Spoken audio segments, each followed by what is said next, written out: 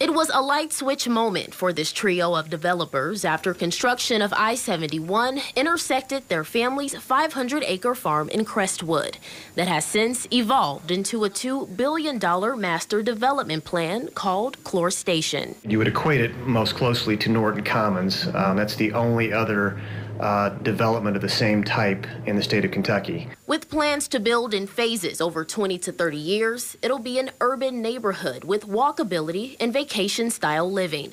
The community will feature a town center with homes, businesses, a grocery, a hotel, and a Baptist Health hospital. The project has received a stamp of approval to move forward from the city and the Oldham County Planning Commission. I'm really confident that this is going to be a tremendously beautiful and well-done development.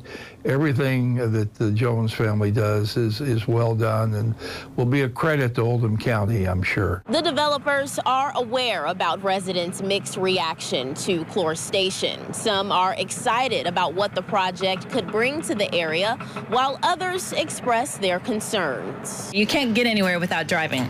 So we're hoping that maybe with that little bit of access, we could, walk or ride a golf cart or, get to other restaurants. Tricia Stragand, whose subdivision borders Clore Station, says one main concern is traffic, with her neighborhood having one way in and out. Will it be construction trucks that are coming in and out, or is it going to be just more influx of travelers? We don't know. So the unknown is a little scary. Developers say there will be safeguards, stoplights, traffic studies, and road improvements throughout the county that are already underway.